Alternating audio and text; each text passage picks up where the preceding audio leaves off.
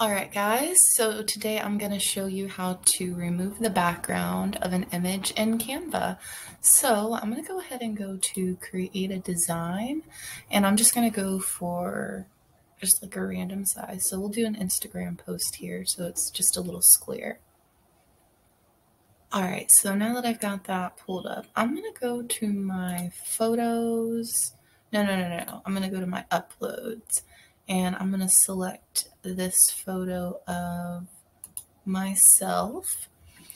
And now I'm going to go to edit image.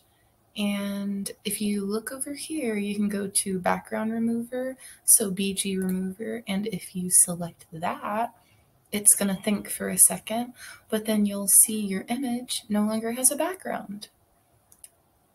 After it's done thinking, it's going to take a second here. Any minute now.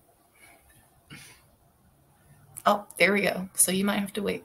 And now you've got this great image and there's no background. And I'll show you one more time. So here I have another photo. I'm going to go to edit image. I'm going to hit background remover, and it's going to continue thinking. This is my beautiful daughter Luna holding a crayon, coloring in a book that's not a coloring book. And now if you look, some images it's not perfect. So if you see like this isn't perfect, but this one actually turned out pretty good. It actually got all my curls. So it's just going to depend on what photo you do. So play around with it, but this is awesome. So happy creating.